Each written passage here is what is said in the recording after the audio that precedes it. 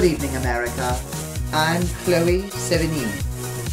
It's recently come to my attention that I appreciate accessories. Last season, I chanced upon the second annual sesquicentennial rare book burning and tea dance, sponsored by Absolute Orient Apple, Kyocera water-based ballpoint pens, and tuna. I accidentally slid into Brendan Sexton III. He was wearing glow-in-the-dark riding pants by Naked and Famous, porcelain mouth attire from his personal collection, and a button-down by Gant. Despite the fact that I was wearing a stymied halter by Maria Cornejo and a side-zip breech by Yumi, he simply said to me, "Nice accessories."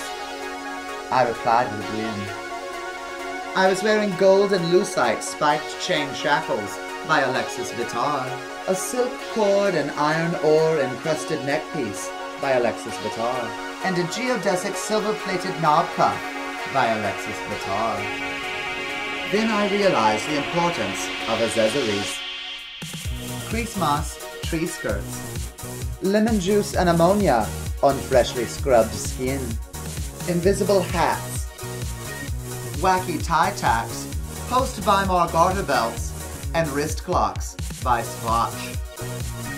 The air of countenance, French provincial bedding by Dorothy's Ruffles.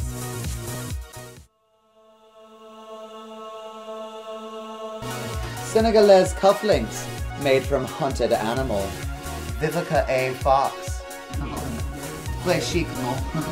Thank you. It's Alexis Bittar. More is more.